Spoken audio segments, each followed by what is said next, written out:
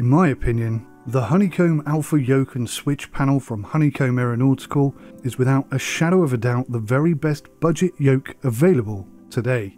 At £230 or thereabouts, this device will ensure that your simulation rig is a suitable starting platform for any aircraft, be it general aviation, commercial or military. And with their forthcoming modular 6-lever throttle quadrant and rudder pedals also on the way, Honeycomb Aeronautical certainly have filled the void that was left by Scitech. However, the high build quality, unique design and sensational desk mount doesn't quite describe the Honeycomb Alpha Yoke precisely. At first look, this does appear to be the perfect yoke solution, but there are some areas which do not fill the initial promise. Hi, I'm SimUK, a full-time software and hardware critic on YouTube. It's my goal to identify the best and worst qualities for everything I review, so that you can buy with confidence and know exactly what you will get for your money. SimUK is always free to watch, but I do ask you to at least consider donating us £1 a year to enable us to make more reviews for you in the future. Thank you so much and enjoy the review. I bought this Honeycomb Yoke just before Microsoft Flight Simulator released, and I bought it from Amazon for just over £230. It arrived promptly and the packaging was of the highest quality. There's very little chance of this getting damaged in transit. Upon closer inspection, the premium packaging is not a disguise, but a complement for the yoke and its peripherals, which are of the highest quality. I'll start this review by focusing on the very best bits of the yoke.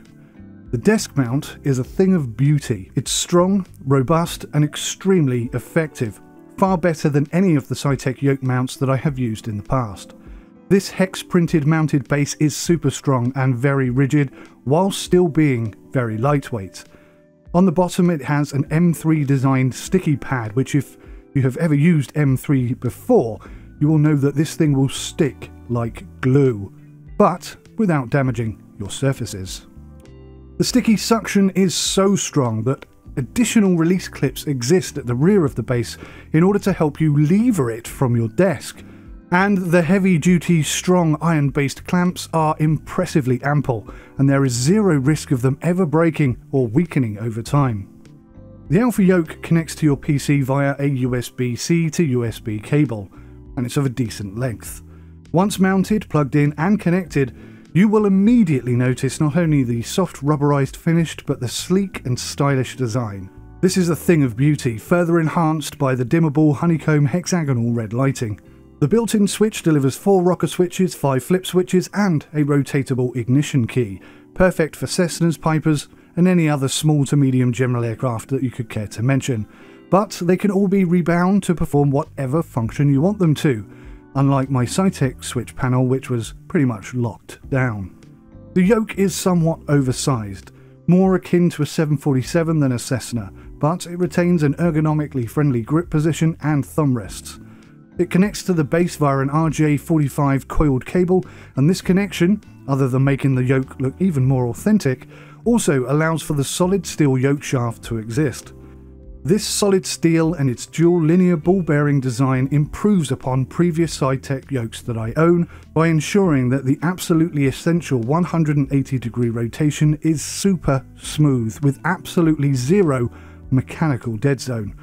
I'll talk a bit more about that in a bit. The pitch rotation has a decent amount of resistance, which really does benefit you when you're trying to trim the aircraft. Without doubt, this is my favourite aspect of this particular yoke. The left handle has a push-to-talk back button, an 8-way hat switch, an additional push button and twin double rocker trim switches to replicate a fail-safe system which is implemented in most modern aircraft, I believe, in order to ensure that trim runaway does not occur. A really fantastic attention to detail addition. It was the inclusion of this which meant that X-Plane 11 actually introduced code in order to support the functionality of a failed trim switch. The right handle has 2 horizontal rocker switches for rudder trim, again supporting the fail-safe system mentioned before. In addition to all of that, there is 1 large red and 1 small white button on the right handle. Both X-Plane 11 and Microsoft Flight Simulator immediately recognise, and both sims also provide pre-configured loadouts for the buttons. So far, no additional software or drivers have been required, ensuring seamless connectivity for the Alpha Yoke and the switch panel. In addition, there are Cytec compatible screw points, allowing existing Cytec owned panels to be attached to the device, and for the device itself to attach to any pre-existing Yoke mounts, like this wheel stand Pro mount.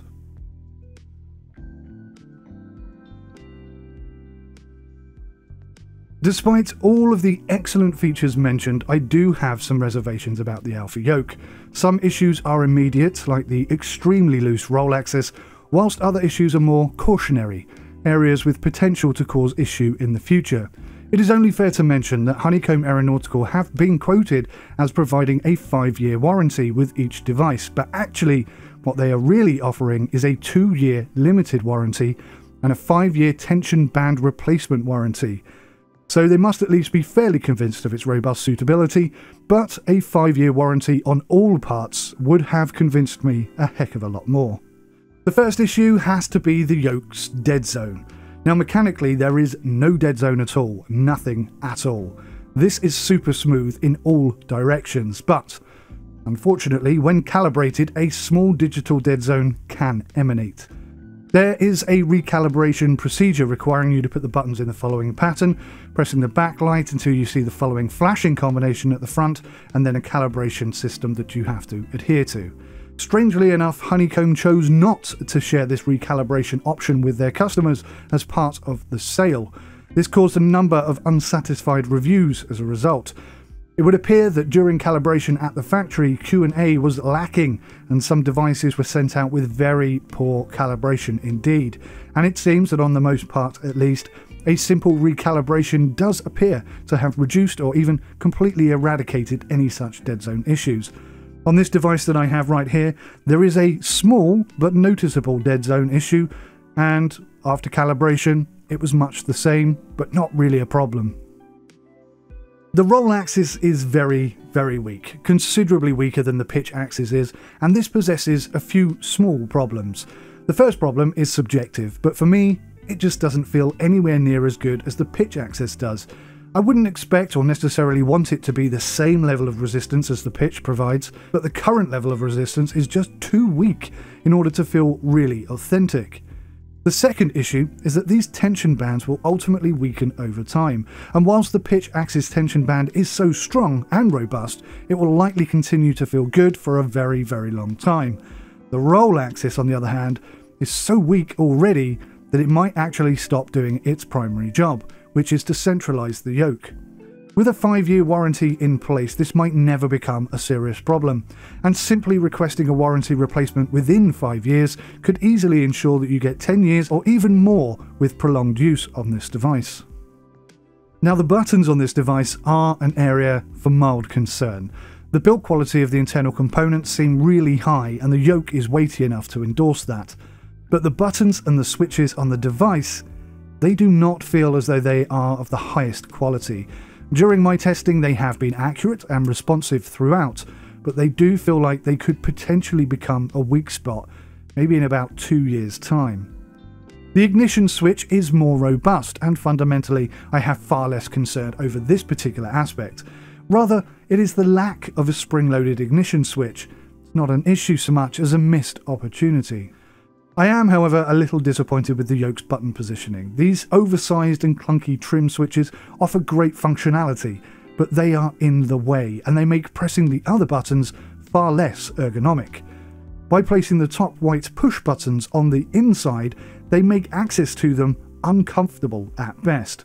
I am actually seriously considering switching the tops of the yoke over so that the white buttons are on the outside and far easier to get to. If this was a free review device, then I would certainly do that. I might also open up the base and see if I could add more resistance to the roll and spring load functionality to the ignition switch. But as I've paid for this myself, that would void my warranty, and that is a concern. Now, the surface covering is nice to look at. It's smooth to the touch, and it certainly looks stylish. But this is the same type of covering that could potentially degrade over time. Now that might not matter so much on the base, but the yoke itself also has this same covering where your hand grips are. Now, if you're a serious sim pilot, then you know you should only be flying with a very loose grip, maybe one finger and one thumb.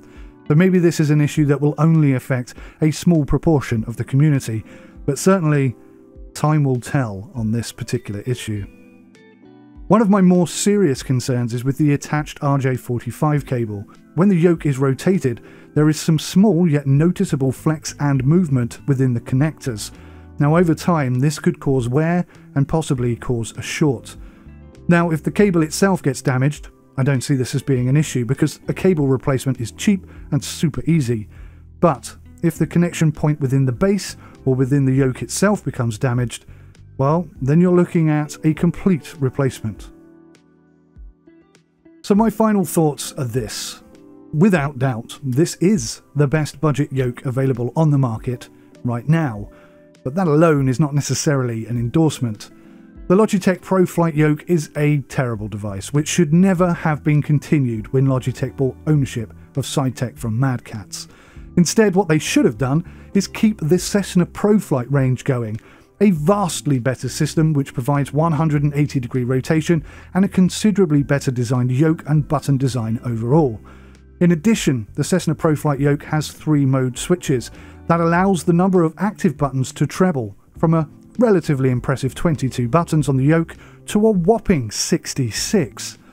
That considerably outweighs the 20 available buttons on the Honeycomb Alpha, and that's including the switch buttons as well. But even with that in mind, the Honeycomb just about nudges the SideTech Cessna Pro Flight off of the top spot. Not because of its additional included switch panel, because for the same price you can actually buy the SideTech or now Logitech switch panel and gain more functionality, as it will also include a landing gear lever, something which will of course be present on the Bravo throttle quadrant later this year. So no, indeed, it is actually the smooth action on both the pitch and the roll axes, and more importantly for me at least, the level of resistance that it delivers on the pitch.